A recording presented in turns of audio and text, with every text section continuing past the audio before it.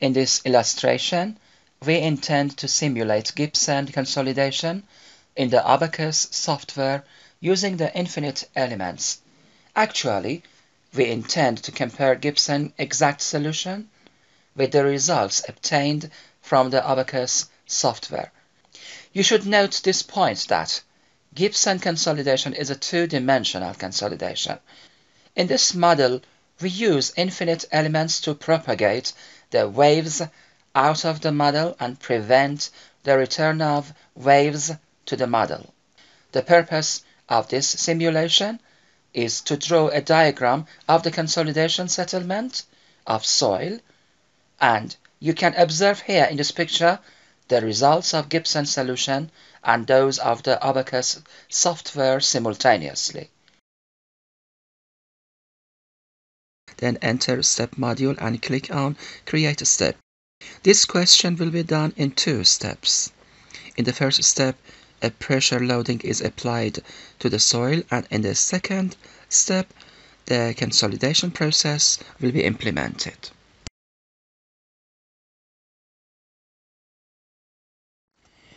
Here I'll select the soils step and continue. The analysis will be done in linear form.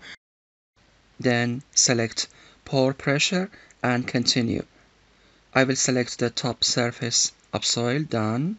Enter the pore pressure equal to 0 and OK.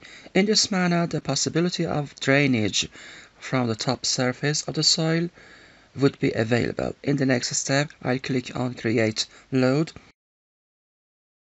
Here select pressure and continue. I will select this area.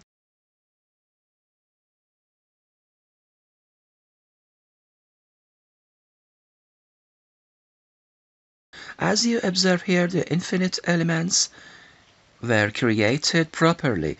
As it is observed quite well, the infinite elements have 3 sides, while the infinite elements have 4 sides. As you see, the pore water pressure has not been calculated for infinite elements, so their colors are white.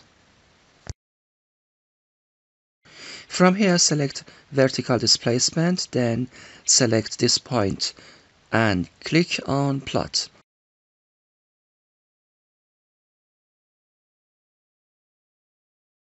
Here I'll select logarithm option. In this manner, I will select these 2 columns, copy and paste them in the Excel software. The first column is time, the unit of which is day.